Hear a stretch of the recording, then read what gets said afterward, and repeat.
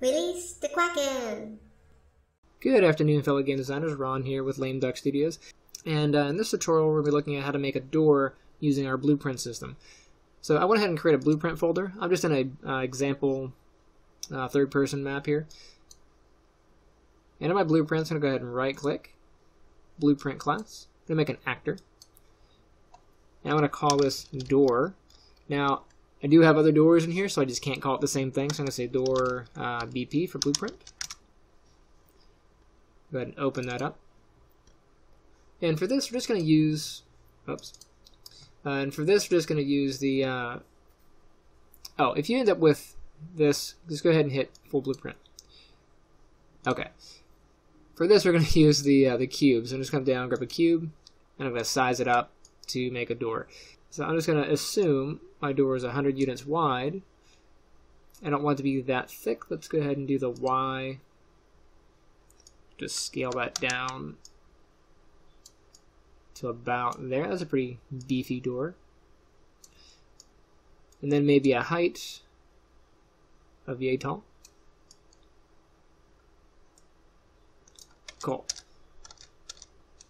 Now I'm just going to move this up to the ground. So it's kind of hovering right there. Good enough. So this is going to be our door. And for this, we will need an overlap. So let's go ahead and add components, come down and do a box collision. Now your collision box, if it comes in as a child of your cube, it's okay. Let's go ahead and not have this a child. We're going to bring this up. I'm going to come up to here, and when I drop it, you see where it says drop here to see available actions. Let's go ahead and do that. And then I'm going to do an attach. That way I can size up my box. So I'll just scale it so it's just a little bit bigger.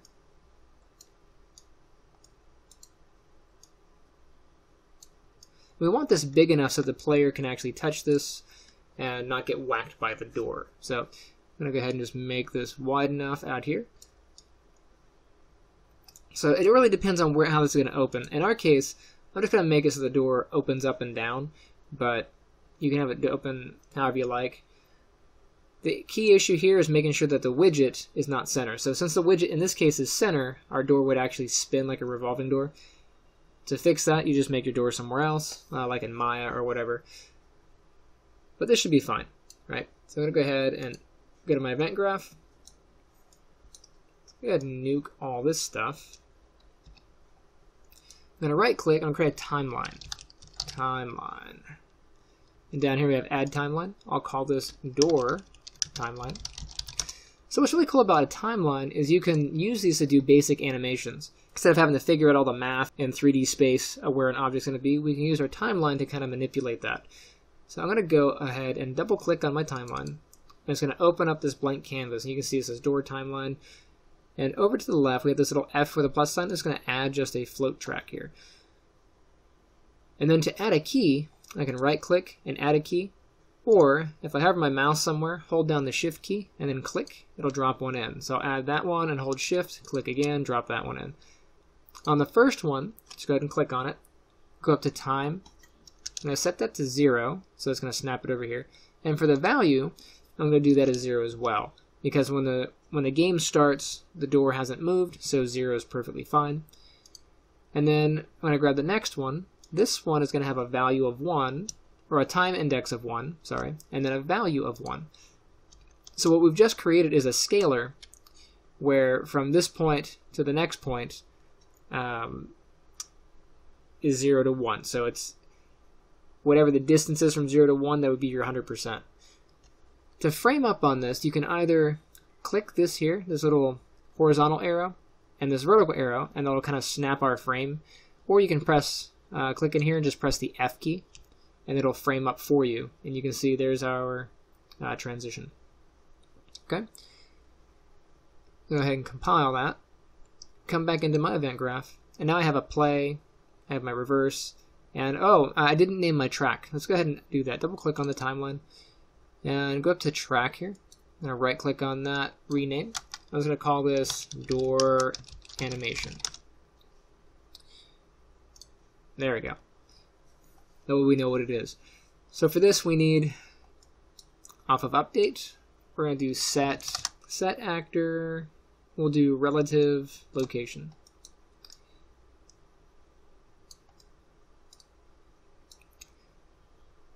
And this comes in with a vector for our new relative location, but we want to know where we were before we go anywhere. So we need two variables. Let's go ahead and add one. We're going to name this variable start location.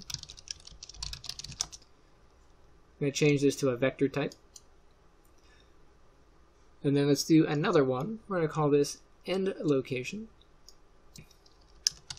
End location.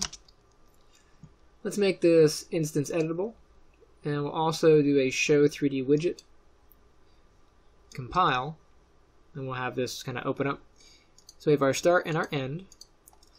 We're going to blend between these two. So I'm going to go ahead and drag off of here. Let's do lerp, L-E-R-P. That's linear interpolate if you're not sure. And we're going to do a linear interpolate for vectors. So lerp vector. So what this does is it blends between A and B using an alpha value. That's all it does. Plug my value in, and then I need to know my start and my end. So my start location is value A, my end location is value B.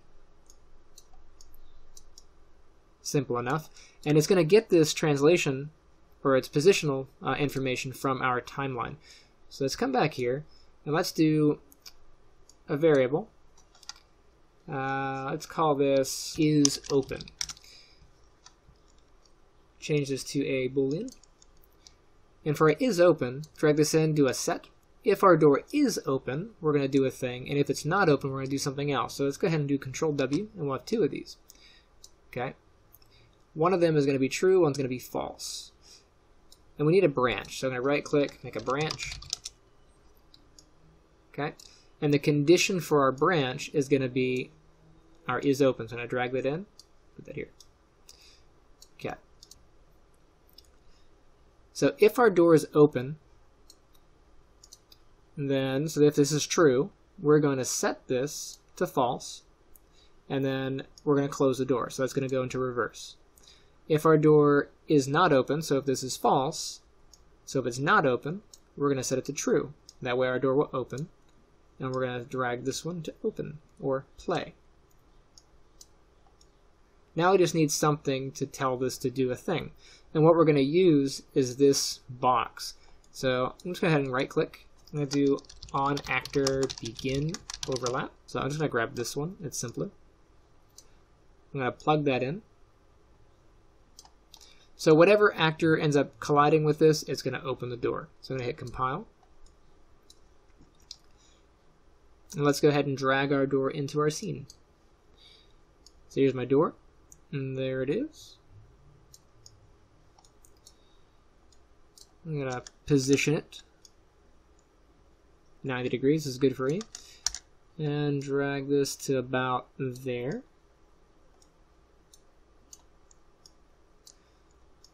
Door doesn't fit, but it's okay. But you will see here, we now have a little diamond. Do you see a little diamond right there?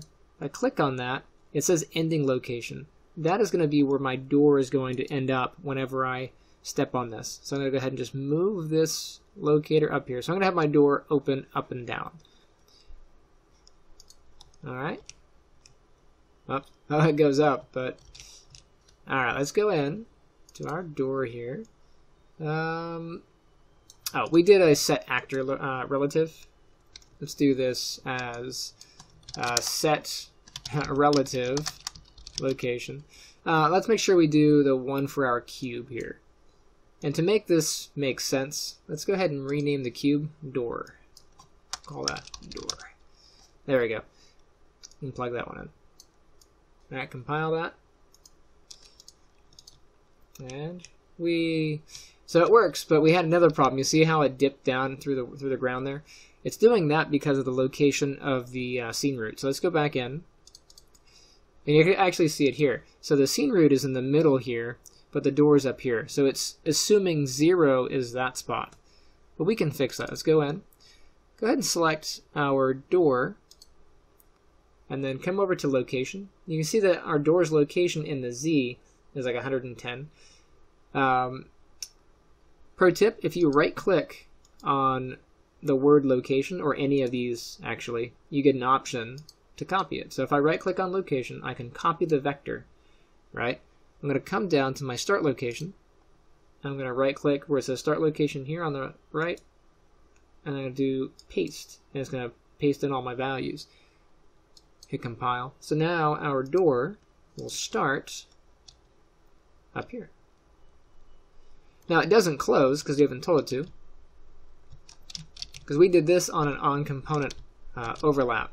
So let's do this way. Let's come in, and instead of using this particular situation, this one's going to open the door, one of them's going to close it. So I'm going to come in and do event on actor end overlap. And this one, when we walk away, we'll close it. So I'm going to drag this in like that, and it should close it.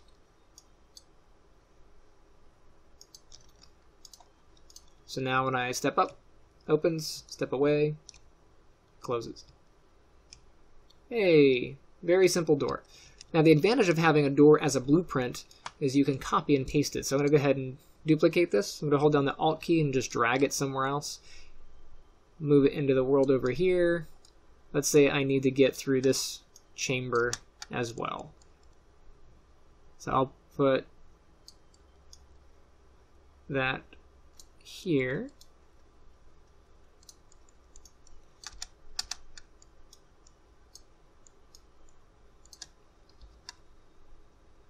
Right? And then maybe I need a door here.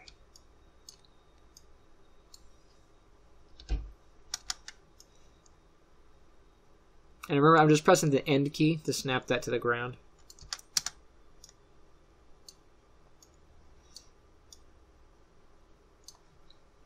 Alright, so if I go up to this door, shrink, it opens.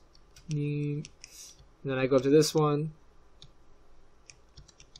Right? So instead of having to redo the same code again and again, by using the blueprint, I can just set it wherever I want, which really saves up on time and makes your workflow a lot nicer. So anyway, if you like this tutorial, go ahead and hit the thumbs up. Don't forget to subscribe, and if you have suggestions for future videos, leave them down in the comments. And I will see you next time.